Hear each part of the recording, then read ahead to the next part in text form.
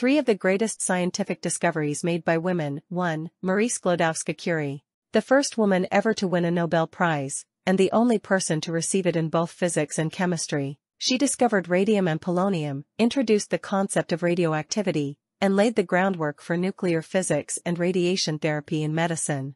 2. Rosalind Franklin. Using X-ray crystallography, she captured photograph 51, the key image that revealed the double helix structure of DNA. Her data was used, without permission, by Watson and Crick, who later received the Nobel Prize.